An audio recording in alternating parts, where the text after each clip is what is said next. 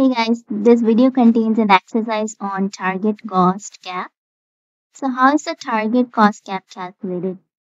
Target cost gap is calculated by taking the estimated cost and you minus the target cost. What is the estimated cost? The estimated cost is the cost of product that is estimated on the basis of the proposed product specification.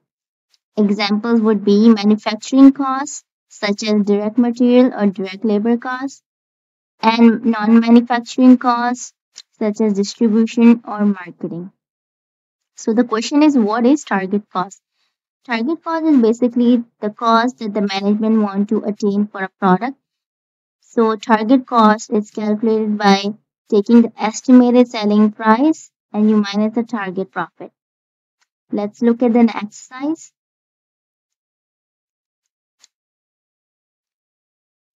So we have this example in which a company manufactures vans and would like to compute the target cost gap for the new van. We have the estimated selling price of $5,000. The target profit required is 10% of estimated selling price, and the estimated cost is $4,800. So what is the target cost gap?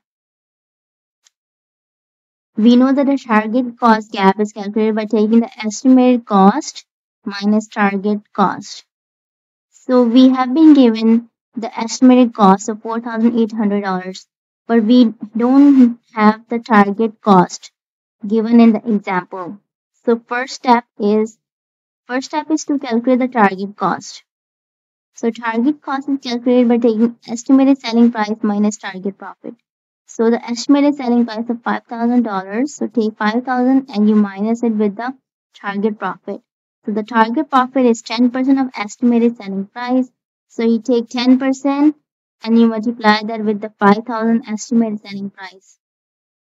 And basically you subtract the estimated selling price minus the target profit to get the total target cost of $4,500.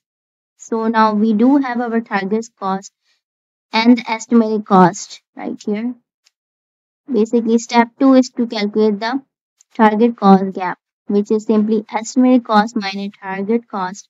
So you take the estimated cost, which has been given is $4,800, and then you minus the target cost of $4,500 that we just calculated to get a target cost gap of $300.